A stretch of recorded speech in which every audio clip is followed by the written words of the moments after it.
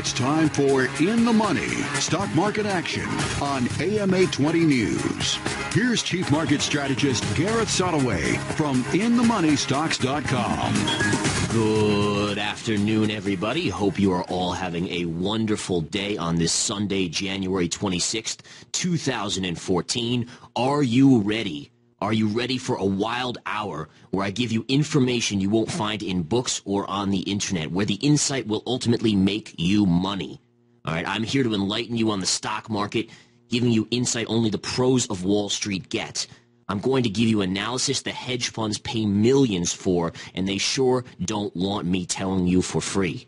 All right, I'm here to unmask Wall Street. I want to tell every last secret so the playing field can be evened and you can start profiting like the top pros and insiders. This is it, folks. Your number one spot every single Sunday. In the money stock market action from 12 to 1 p.m. All right, this is where I literally want to make you better than the Wall Street top hedge funds and money managers. Where you go to get the direct insight, it's right here on In the Money Stock Market Action. All right, folks, if you can tell, I'm pumped up today because as of last week's show, I gave you guys some key analysis about an impending market drop. And not really more than a few days later, it began. And it began with a huge down move on Wall Street. Last week, the Dow Jones Industrial Average down 500 points. And remember, last week was a short week. Monday, the markets were closed in observance of Martin Luther King Day. So 4 days, Dow down 500 points. And I gave you guys trades last week as well. Trade setups, all of them banked big money. And we'll go over those a little bit later. All right, so again, this is where it's at, folks. And again, you have to follow the analysis I'm giving you. I want to go over all of it again today so you can fully understand how to profit in any market, up or down. All right, in today's show, we're going to first cover how I knew Wall Street was going to take a tumble. All right, how I picked the trades I gave you last week that all made a lot of money. I also want to I want to talk to you and have a very important guest join us a little bit later. All right, he's my business partner and investment genius, Nicholas Santiago. He's the other chief market strategist with me at InTheMoneyStocks.com. All right, we'll be talking to him later as he gives us exclusive insight into what only the top 1% know and what they pay big money for on market cycles. All right, that's very important. And again, a lot of you out there probably have not heard of market cycles, but it is one of the biggest things that can predict and has predicted every major up and down move over the past 100 years, if not longer. All right, we're also going to talk to him about the Federal Reserve. All right, we're talking here about the Federal Reserve, which most people have hailed lately as being, the savior of this market, the savior of this economy. But we're going to unveil some secrets on the Federal Reserve that will blow your mind. All right, it's time the average investor, you and me, we start understanding what the purpose of the Federal Reserve is, and are they really helping us? Or are they maybe hurting us much, much more than we all realize? All right, towards the end of the show today, I'm going to give my projections. I'm going to have Nick give his projections on the market as well. And we're going to discuss exactly what we think is going to happen while giving you some more trade alerts to help you make money. So stay tuned, folks. It's an exciting week. So much to talk about on this market. And let's get right into it.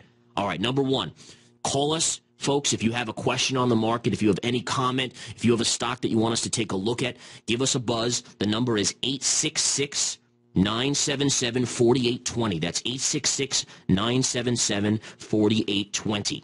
Okay, and again, you can always email me at Gareth@InTheMoneyStocks.com. All right. Number one, before we get into this, I want to just talk a little bit about the charity aspect of this show and how we try to just help all those less fortunate than us. All right, and again, what I've done is given you guys picks over the last couple weeks since this show began, and I told you straight up, I said, listen, if I'm wrong and I give a bad pick, which again does happen every once in a while, I donate $100 for every poor pick that I give out. All right, now, if I'm right, well, then that's great for everyone listening and trading, and I expect each and every one of you to donate a little bit. It's called giving back, and it's good karma. All right, we all have to do that, folks. It helps us in the long run. We all make a lot more money when we have that good karma behind us and we give out. All right, so again, I decided for this quarter, and remember, every quarter we're going to choose a different charity, And this quarter, I've selected Metropolitan Ministries, who serves the poor and homeless families of Hillsborough, Pinellas, Pasco, and Polk. So, again, at the end of the quarter, whatever money has been accumulated, that's going to be where it goes. So I'm excited to announce that, and I hope a lot of you guys out there are willing to give a little bit back to help those less fortunate than us. Okay, let's talk right off the bat, folks, about last week's action. What on earth happened in the market? Because right on Friday, Dow down 318 points, NASDAQ down 91, S&P down 38. Now, how did I know this was going to happen? I'm going to reveal the secrets right now. All right, number one, the 1850 level on the S&P 500 that I've been screaming about nonstop for the last, I don't know how long, probably the last 3 weeks since the new year. All right, one thing I was noticing is right into the end of the year, on December 31st, the last trading day of the year, we saw the markets slam up and go into that 1850 level. They stalled right there and stopped. All right, then the first trading day of the new year, the markets had a big reversal. All right, that is very important for those of us that are technicians to see that reversal coming after a final big push up. It tells us that there's a potential top put in place. All right, fast forward a couple weeks later.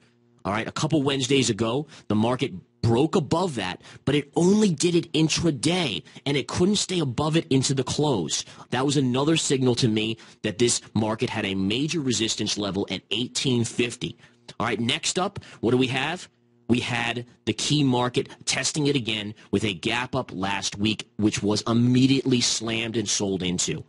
All right, and this market, again, just went straight down that day. Didn't really collapse like it did the last couple days of the week, but for the most part, it just showed us that 1850 level was a major resistance level. And as a technician, I'm reading this. My business partner, Nick, we're reading this together. We're seeing, hey, listen, this market is running into major resistance here. And the selling that was coming off that 1850 level was what's called distribution. Distribution is where the institutions are selling. All right, and you have to be able to read between the tape, between the lines here and see that. We do that. We pass that information along to you, and I said it to you the last few weeks.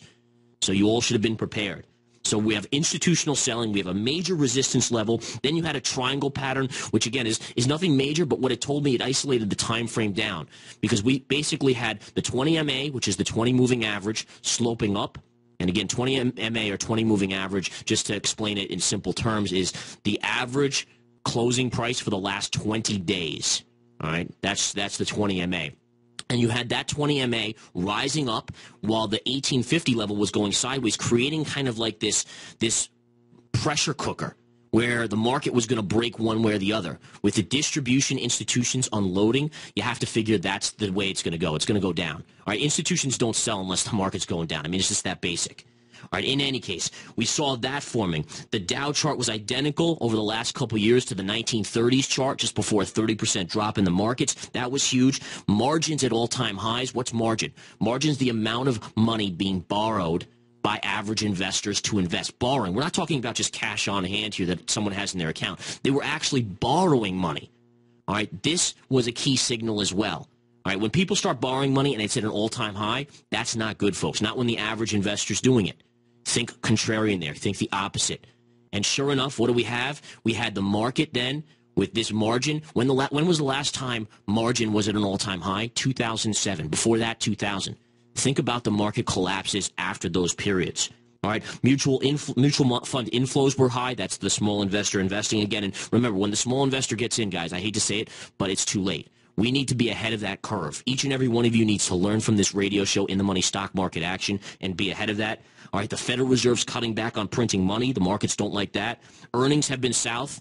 I've talked about the retail stocks lately, how ugly those earnings are. We've seen continued weak earnings. And again, one last thing here. The market was too quiet. All right, there was no kind of iffiness. It was just kind of placid. It was just slow and steady.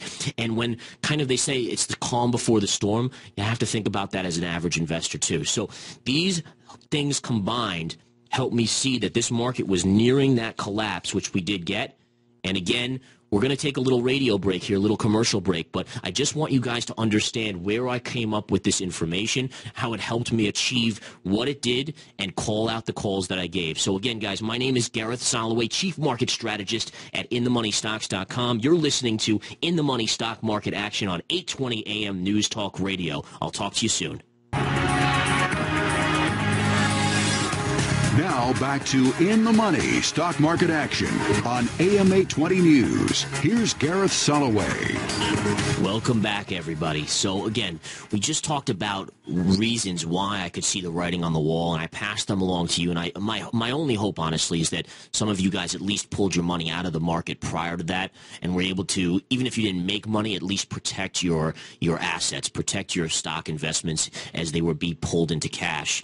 Now, what I want to go over here quickly before we get into talking to my business partner and chief market strategist, Nicholas Santiago, is I just want to go over some of those plays from last week that I do every week. And again, I gave you guys 4 trades again last week, and we're just going to briefly go over them. I want to talk about the rewards that they gave out. And the number one play was the shorting of the S&P 500. Now, just to reiterate for those of you that are new investors, shorting is where you're betting on a stock or a market or any investment vehicle that it's going to go down.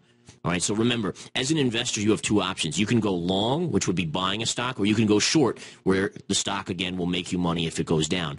And institutions do this every single day, so I encourage every investor to think of it like that. Most people think, oh, I can't, go short, or, oh, I don't know how to do it. If the investors aren't doing it and the institutions are, that's a problem. That's a disadvantage to you.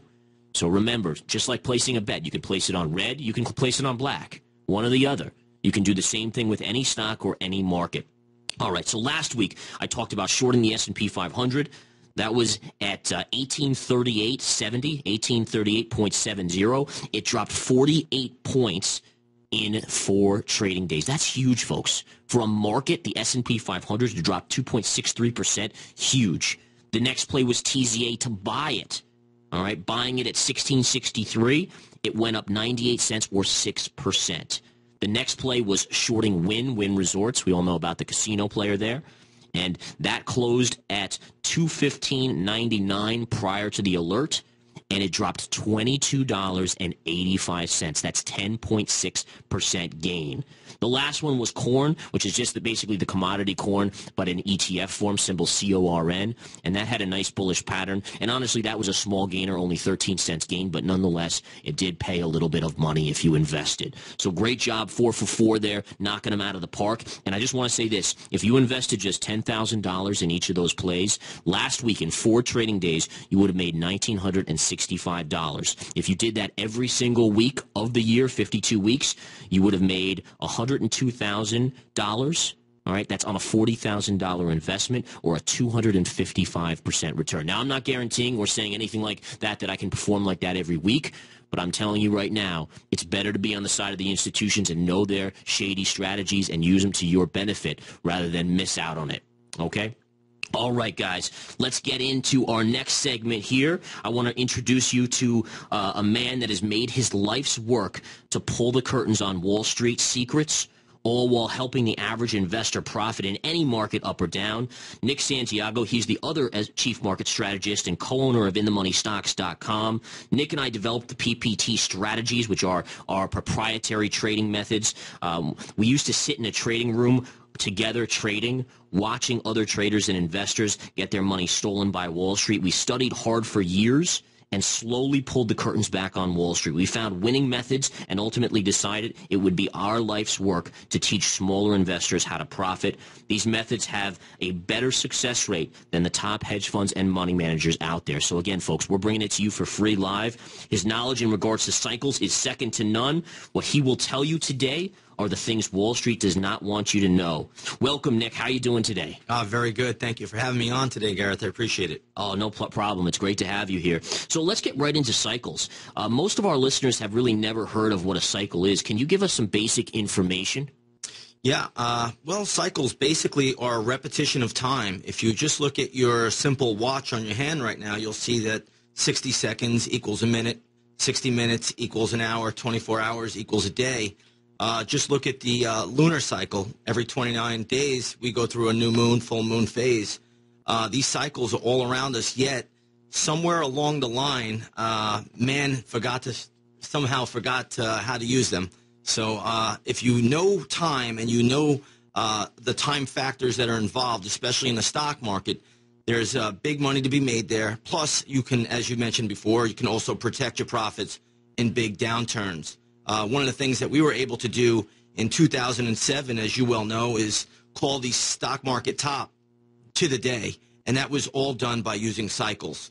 Again, there were a lot of combination of different cycles in play, but the truth of the matter is when you can combine all of these different cycles and they all match up into one time frame or one time zone, as I like to call it, that is very, very powerful, and it really is a winning, proven method to make money in the stock market, as well as protecting your capital on the downside. Wow, that's really interesting, and I kind of liken that in a way. One thing Nick just said that I thought was great is we've gotten away from our roots. We've forgotten about how much cycles influence us and how they are all around us, and so it's almost like we take a bunch of drugs hoping to cure something when all we have to do is eat a little healthier type thing. Go back to the roots and be natural. Very interesting. So how would investors use cycles for investing? I mean, the average investor out there. Well, the average investor out there can use cycles in many, many different ways. One of the best ways of doing it is to look at the past. And when you find out what happened in the past, understand that it can happen again. One of the cycles that we used to predict the 2007 top was to go back 100 years. And if you go back and you look at what happened in 1907, that was one of the greatest stock market crashes prior to the 1929 stock market crash. So if you fast forward just 100 years later, you get 2007, which marked the 2007 banking crisis. Ironically, the crisis that happened in 1907 was also a banking crisis, and it happened with the Knickerbocker Trust. So we see how these cycles repeat, and we can almost look back and say, if there was a banking crisis then, there could be a banking crisis in the future. And sure enough, that was the case. In fact, when I figured out that cycle, I actually figured out 6 different banking crises that took place with former cycles that matched up to the October 1907 timeframe. So it really gave me put the odds in our favor, so to speak, and that's essentially what trading is. It's just putting the odds in your favor. You become essentially an odds maker, and the odds were really stacked in our favor that the market would collapse. Absolutely, and I think that's the important thing for our listeners to remember is, listen, the institutions have the odds in their favor, and they make sure it's hugely in their favor. So we need to start taking that back, and this is one of the reasons why I wanted to talk about cycles today, because we all need to hear this stuff. Now, whether or not you use it or start to learn more about it, that's up to you, but you need the ability to have that information at your beck and call, and we're here to give that to you guys, absolutely. Just one more thing I wanted to mention, guys. Again, if you have a question on cycles, anything for Nick or myself, on stocks, whatever, feel free to give us a call at 866-977-4820. And again, you're listening to In the Money Stock Market Action on 820 AM News Talk Radio. So let's get into the next question I had. So do institutions use cycles to make money while the little investor suffers without that knowledge? Not all institutions use cycles, but many of them do. Many of the big, large banks, global banking institutions, Deutsche Bank, J.P. Morgan, I'm sure that they have tremendous insight on this. If you look at the Rothschilds, they're very insightful, very smart people. That's why they're the richest people in the world. I'm certain that they are using cycles. But cycles are not just for the privileged. They're for everybody. If we would just take the time to learn them and understand them. They're all around us, like I said. Just on our wristwatch, we could just see, we could watch the little hand go around the big hand. And, it just never ends. So they're available for everybody. Do we want to apply our knowledge and our time to learn them and study them? So I always like to tell everybody, it doesn't matter what anybody does. We all have the ability to learn this stuff. And do we want to take the time to really put into it? I put in countless hours. I couldn't tell you how many hours. I'm fascinated by the subject, and it's my passion, and I'm still studying it each and every day. Excellent. Yeah, and one thing I would just recommend to our listeners, next time you're walking around, just take note of the different cycles that you're just seeing. I don't think any of us realize it, but what Nick said is great about, the seconds on your clock and, a couple other things like that. I mean, even the changing seasons. Just things like that I think are fascinating. All right, so what I want to do now is just talk a couple more questions on cycles here. Can you give us some analysis on or some insight into who was the first person in history to start really using cycles, at least in the U.S.? Well, I have to tell you, I believe that William Delbert Gann, a man by the name of W.D. Gann, was one of my favorite people to study as far as cycles go. He had such insight and tremendous insight of the past. He was a tremendous historian, mathematician, and another guy was Jesse Livermore. Jesse Livermore, believe it or not, used to use cycles all the time. He was able to predict when there would be big earthquakes and big wars and things of that nature take place before they even happened. And I'm not saying that everybody needs to predict that, but what you do want to do is you want to know when there's an impending crisis about to happen. I mean, and that's really what's most important. Absolutely, and it just makes me think about situations in 2007, 8, and 9 where I heard about retirees losing all of their money, or having to go back to work. It's such a sad situation, and if you knew a cycle was coming into play in 2007, just to pull your money into cash, and just even think about that. Think about buying at the lows in 09. S&P's up 150% since then. I mean, if you had done that, hindsight's 20/20, but with the help of cycles, you can actually predict that. Amazing stuff. Well, we were able to do that. Yeah, exactly. 100%. It's pretty amazing. And the funny thing is, too, I mean, Nick and I always chuckle about this, but, we had institutions calling us crazy and all that kind of stuff in those days, and, big money managers and so forth. They were laughing at us and saying, you guys are nuts to be calling for this big collapse in 07. And sure enough, history kind of proved us right on that one. But anyways, in regards to cycles, can anything postpone a cycle? Like, for instance, the Federal Reserve's printing a ton of money. They're trying to kind of get us out of the horrible recession or almost depression that we were in for many years. I mean, is there any way to postpone a cycle? Not really. It may be able to take the effects away in some regard, but there really isn't anything that can postpone a major cycle when you have a cluster of cycles all hitting at the same time zone. All right, guys, and we'll be back in a couple minutes here, but let's just take a quick breather. This is In the Money Stock Market Action on 820 AM News Talk Radio. Here's Gareth Soloway with more In the Money Stock Market Action on AM 820 News. Welcome back, everybody. Great to have you listening to us on this Sunday. A couple things I want to go over. Number one, the number again, 866-977-4820. If you have any question or comment or any stock you'd like us to take a look at, we'd be more than willing to check that out for you. We're going to finish up with cycles, but we do have a caller on the line, Jerry from Omaha, Nebraska, calling in. Hey, welcome to the show, Jerry. Oh, we might have lost Jerry, so we'll try to get him back, folks, and we're just going to continue and finalize up on... Hello? Oh, hey, there you are, Jerry. How are you? Hey, yes, I am. Hey, I'm great. Thanks for your program, and I catch you on YouTube all the time. Oh, that's fantastic. I wanted to ask you about my favorite stock right now and its pattern. It's the Hartford, and its symbol is HIG. And I'll drop off and listen to what you have to say about it. Excellent. Thank you, Jerry. Appreciate the call. Yeah, so it looks like the Hartford, with everything else last week, kind of took a little bit of a tumble there. Just off the bat, I'm noticing that around $32, by the way, right now the stock's trading at $32.77 per the close on Friday, but looks like there's a little support around the 200 moving average, around 32 even number. So right off the bat, I would say that would be something. I'm just trying to look quickly and see if we have, yeah, there is some support there. So, yeah, I would look at that area number one. So 32, maybe a pierce of 32, 31.90 to 31.95. Anything you see, Nick, in that chart? Yeah, well, that's going to be the first. That's going to be the first support level that I'm actually seeing as well. Prior to that, then we're going to have to look down here at that low point, which would be basically $30.44. You're going to have a lot more support at that level as well. So those would be your two first major support levels. Also, watch the S&P 500 right now.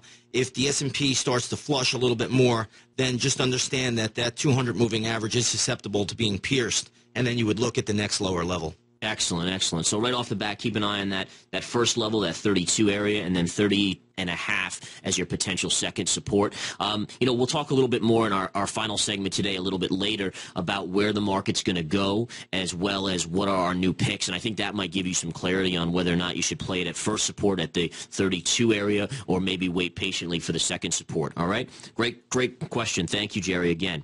All right, so just going back into cycles, which is going to segue us into the Federal Reserve. We're talking about cycles, and, one last thing I wanted to ask Nick here is, are we at that next big cycle pivot point here? Are we into this new cycle, and should we all think that this beginning move down in the markets could be the start of something bigger? Yes. To be quite frank, yes. 2013 was a very bullish year, and we were expecting that. If you just go back and look at the 10-year cycle, 10 years earlier in 2003, it was almost a straight-up year. The market bottomed out in 2003 in the month of March. It made a higher low, and it zoomed up all the way into January of 2004. This time around, we pretty much had a very, very similar scenario, especially with all the money printing that's going on by the central bankers, not just the Federal Reserve, but all of them, the Bank of Japan, the Bank of England, the European Central Bank. So 2014 is where the major headwinds come into play. As Gareth had mentioned earlier, with all the people jumping in, the public, I should say, jumping into the market now, it's definitely the wrong time. There's a lot of money to be made in 2014, but you have to know what you're doing.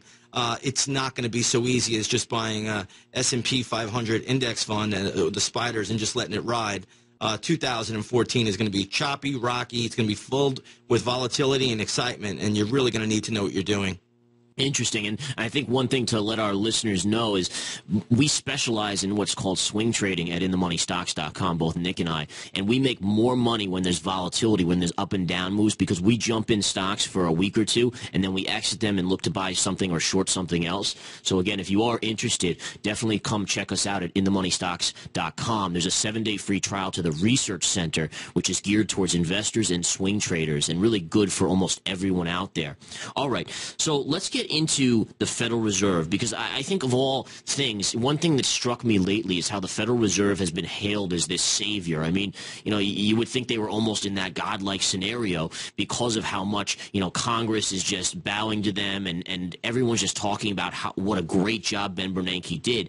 But what concerns me here is that, we've seen these type of things before, and it never ends well. I mean, the Fed, again, we'll talk about it in a minute, but they've really created almost every bubble out there, which has then collapsed. So why are we now hailing them again as the saviors? A couple things I want to talk about now, and one thing comes into the would it shock you to know category. The Federal Reserve is not a government institution. All right, it's a private bank.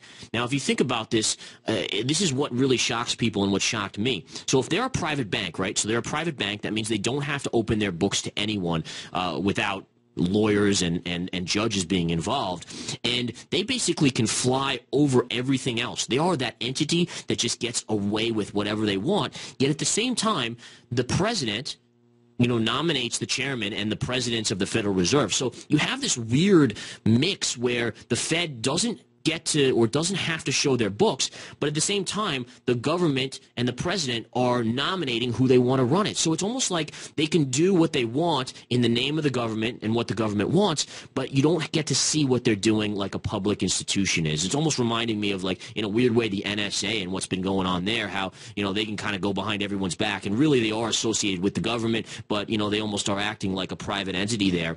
So keep that in mind, folks. I mean, there's some weird stuff with the Federal Reserve, and they've been around for a long time. One thing I want to mention, last year, the Federal Reserve sent $77.7 billion to the government. That's a profit. We're talking profits, guys. That's more money than any stock makes. In fact, I think it actually is, if you add up all the bank stocks out there, the Goldmans, the JPMs, the Bank of Americas, and so forth, I believe that profit the Federal Reserve turned is more than any of those combined, if you add them all up. And, I mean, that's shocking to me. So they're just kind of in there with no oversight. The government, the president's appointing these guys, so they're doing what the president wants, but nothing is being revealed. And I know Ron Paul has tried to get the audit the Fed bill going and so forth, which I hope at some point is. But in any case, let's get into a little bit of the finite details of the Federal Reserve with Nick here. So when was the Federal Reserve formed, Nick, and what was the purpose? The Federal Reserve came into power in December 1913. Believe it or not, we just hit a 100-year anniversary, so there goes a cycle. I don't think the Federal Reserve will really ever be the same again in the coming years. But basically, what put the Federal Reserve in, how they were able to even force their way into power is pretty interesting. It happened from that 1907 stock market crash. Basically, the bankers got together, the big bankers. It was basically the Rockefellers, the Morgans, the Rothschilds, and others, and they all got together and they said, "Hey," the Warburgs included. They got together and they said, "We're gonna let's form this entity where we can control interest rates. We'll set the interest rate policy for the United States of America." And they promised the president, Woodrow Wilson at the time. They also promised U.S. Congress. They said, "Hey, we'll never have another stock market crash. We're never going to go through any of these volatile periods. We're just going to slowly inflate the money supply, and that will cause gradual inflation, and things will always be very, very easy for the country." And as we all know, 1929 came around, and the stock market tumbled and crashed, and basically the country went through a very, very long depression. We also know that in 1987 the stock market crashed, 1957 the stock market crashed, 2000 the stock market crashed, 2007 the stock market crashed, and there were other smaller crashes from the inception of the Federal Reserve. Long story short, it's basically they have done a lot of good things. I don't want to just totally rip them apart, but every time they seem to come back in and solve a crisis, they're still the ones that set the fire, and then they get they're the arsonists, and then they get credit for putting the fire out. So it's a never-ending cycle with them. But I think you're going to find it interesting to know the 100-year anniversary has just taken place of the Federal Reserve, and I think things are about to start changing in that organization. Wow, that is interesting, the 100-year cycle again coming back to kind of haunt us. So I think you would agree with me that the Federal Reserve, like you said, has pretty much created every bubble in history. Can you give us, like, since 2000, I mean, what did they do in 2000 when the dot-com bubble burst that kind of created the 07 one, and then what are they doing now, essentially, that could create the next one? Well, sure. Back in 2000, when the dot-com and the tech wreck occurred, basically what they did was they went on an easy money spree, and that's what they always do. That's their primary source to get the economy going again. They lower interest rates. And back then they lowered interest rates all the way to 1% in 2003. And then they gradually tried to increase interest rates by a quarter point or 25 basis points from there on. Basically, they caused that credit boom and the housing boom, and the housing market took off, and people were getting cheap money, and people were borrowing money out of their home. And anytime you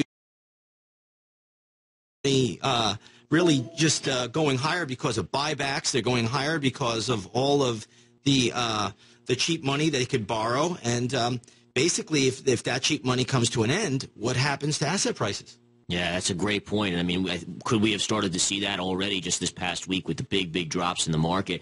Now, one thing, you were talking about asset prices, and this is one of those things that grinds my gears in regards to the Fed, is that, they kind of come out there and say, oh, we're saving the day. But by creating all this money and pushing up asset prices like food and energy, for instance, I mean, they're really just hurting the poor. I mean, think about, the middle class and the poor struggling in this divide in the wealth gap, and it comes down to that, and here the Federal Reserve saying, oh, we're saving the economy, but now when someone who doesn't have a lot of money goes to the store, they're paying more for food and also to heat their home. I mean, nat gas, I think you saw that on Friday. I mean, nat gas is even rising dramatically. I mean, do you have any thoughts on that?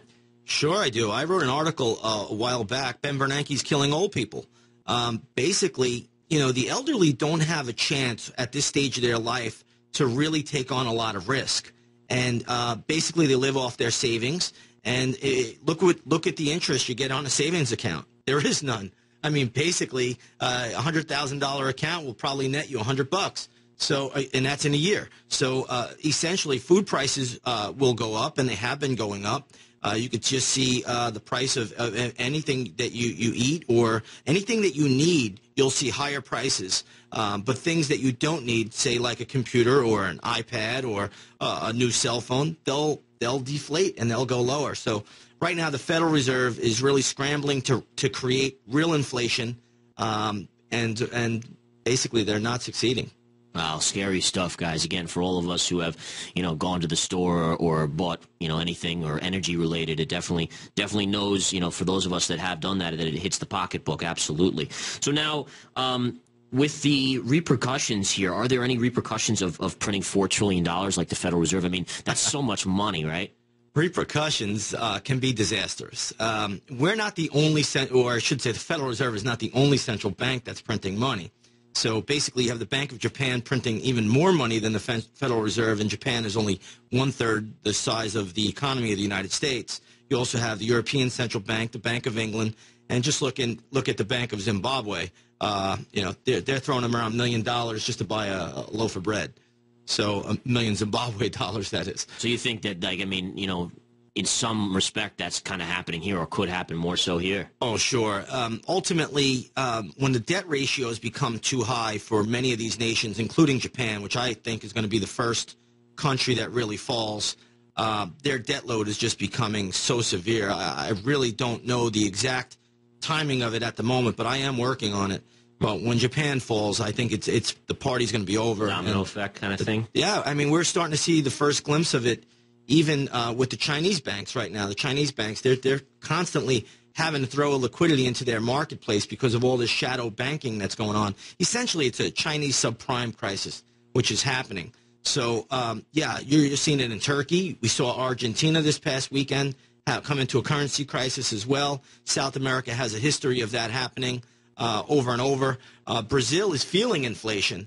And I think that you have all these distortions going on all over the world right now, and people are starting to realize, whoa, maybe we can't print our way out of this. So just before we head into our next commercial break, I guess the big question that all of our listeners are probably having is, how do we protect ourselves? All right, is pulling into cash enough? That's obviously an option. Are there any better ways to invest where we could make more money instead of just being in cash?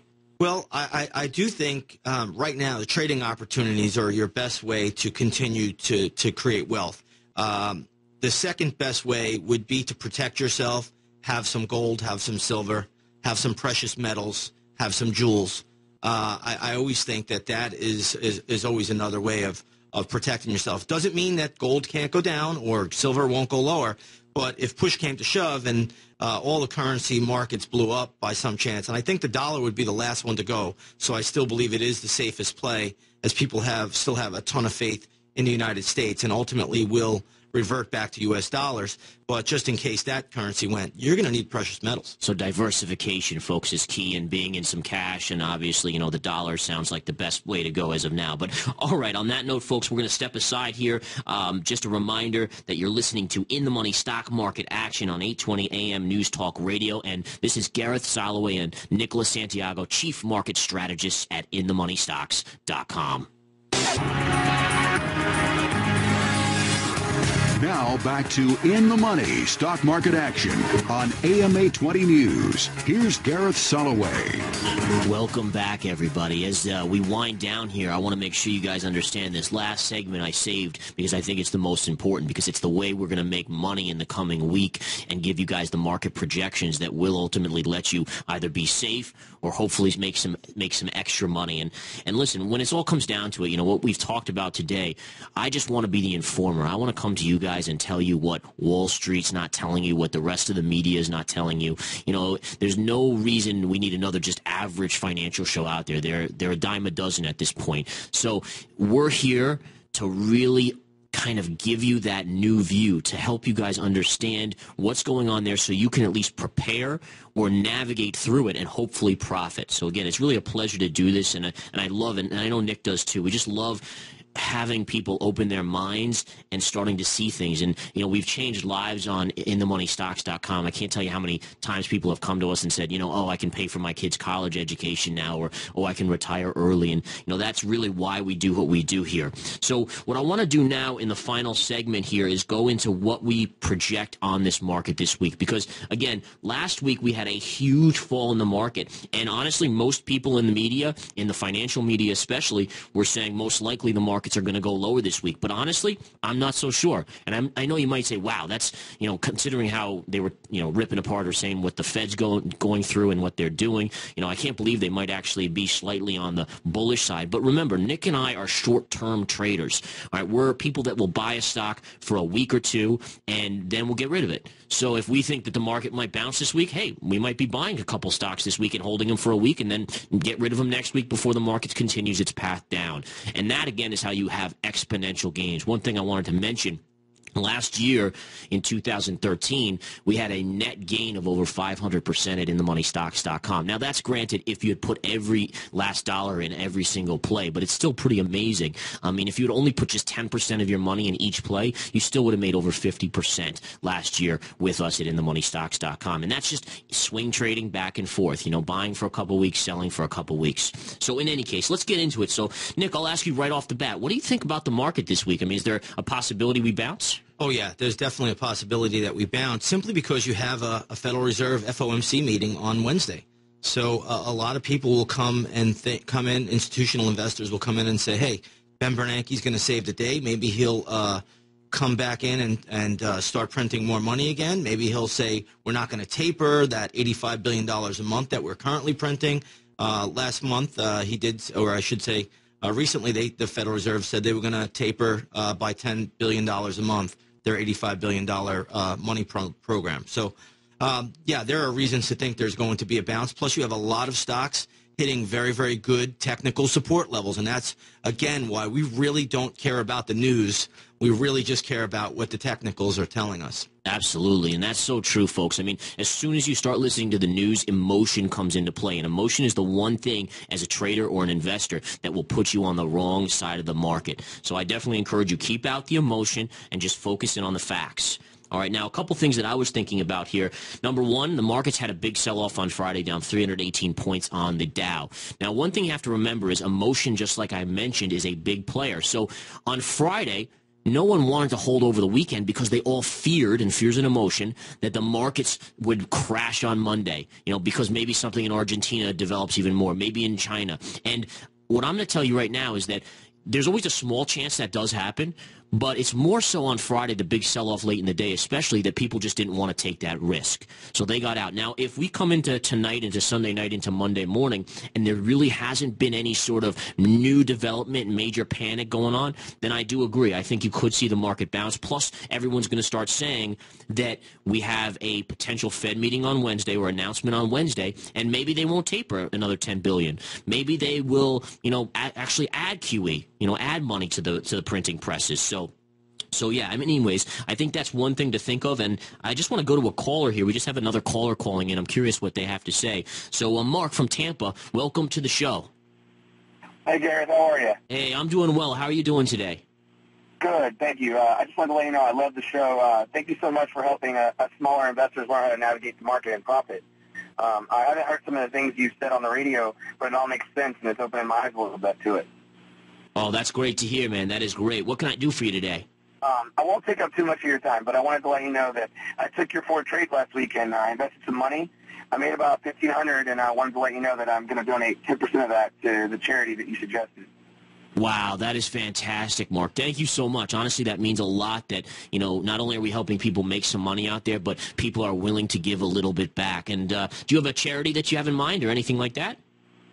I'll donate to the charity you've chosen to donate to. Oh, that's fantastic. The Metropolitan Ministries. Oh, that's fantastic. Thank you so much. I mean, again, sure, I appreciate it. Yeah, thank you again, Mark. Really, really appreciate that. And I can't stress it enough, folks, is, it's giving back that enables us to make headway in life and do better. And I think Nick would agree with me that, the more you give back, the more you get. It's a nice 100%. Rotating thing. So again, thank you so much, Mark. And you know what? I'm going to match that 150 right there, and I'm going to throw that into the pot. Even though I was all right, it's a great gesture, and I appreciate it. And I encourage any of you guys out there, feel free to donate a little bit if you've made some money or if you took some of the advice here. And I promise you, it will come back around tenfold.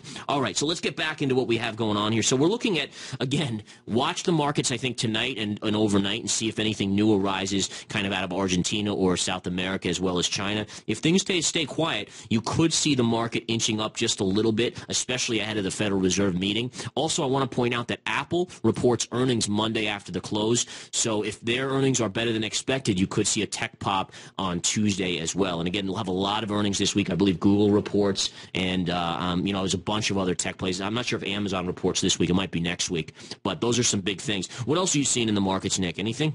I'm seeing a lot of opportunities for short-term bounces right now. So with this big sell-off, we want to be able to take advantage of the short-term support levels. One stock that I'm looking at in particular is Costco. In fact, I believe my wife might be shopping there today. But when it gets to around the 110 level, I think traders can jump in that one. I'll be a buyer there. And we'll look for about a $5 pop on that. If she's shopping there, I'm buying a lot. You know my wife. But all right, that's a good one. So Costco, C-O-S-T, keep an eye on that one this week, guys. I have a couple others that I'm going to use, and these are going to be my 4 plays for this week, and I want to kind of talk them through with you guys. So number 1, I like RIG for a bounce this week, R-I-G. I like the sell-off that we've seen on the daily chart, and we're coming right into a nice double bottom from last October. And double bottom, again, folks, is coming into a level where it was a former level. So if you had a major low and then the stock went up from 20 to 50, but now it's back to 20 again, that's known in the technical world as major support, or at least a good double bottom. So considering it's oversold, considering I think the markets are due for a little bit of a bounce, I'm going to throw my money behind RIG, symbol RIG. The closing price on Friday was $44.25. So by this coming Friday, we're going to see if it's above. As I said, if it is, and some of you guys play it, I hope you donate a little bit to charity. And if I'm wrong and I gave a bad call, then I'm the one that's going to be donating. And, like I did today, folks, I'm not against donating as well if I'm right. I just want to get you guys to participate. I mean, I think that's the key. I don't want it to be all me. I want us to be a group that can change the world, and I want you guys to be a part of changing the world. So that's there. CORN was a play, corn. I've talked about that. I've actually had that play for a couple weeks. I continue to think the chart's nice, so I'm going to stick with it. So again, it closed on Friday, CORN, corn, at $30.76. So I'm going to stick with that one, and we'll see if it gets higher. S&P 500. All right, this is going to be a little caveat. All right, a little caveat. I need you guys to listen up real closely. I am going to like the S&P 500 if it hits 1775. I have a key level around 1775. I'm hoping for maybe a little bit of a gap down tomorrow or a little sell early to get it down there, and then maybe a reversal. So only if the S&P hits 1775 tomorrow or Tuesday we can do as well. Then I'm in that one to the long side. And GE is my last one here, folks. GE, General Electric. I really happen to like this chart. There's a major gap fill here at approximately 2470-ish or so, 2475, plus the 200 daily moving average. All right, when two symbols or two signals like that coincide, it's usually a fantastic opportunity for a bounce. Plus, it's General Electric. I mean, again, you got to think that stock has fallen already 10% in like the last week or two. It's due for a bounce. So GE looks really good to me. That's actually one of my favorites. But on GE, keep an eye on this. I want it to get into $24.75 for that long to be initiated, for that buy. All right? So again, guys, bottom line is both Nick and I had a pleasure being with you today. It has been a true, amazing trek here over the last few weeks since the beginning of the year, and we are not going to stop. We are going to bring you every little nuance of information that the institutions and big money managers do not want you to know. We're going to give you the insight that can make you money. So last but not least, folks, again, you're listening to In the Money Stock Market Action, hosted by Gareth Soloway, Chief Market Strategist at InTheMoneyStocks.com, and I'm joined today by Nick Santiago, Chief Market Strategist at InTheMoneyStocks.com. Take care, guys.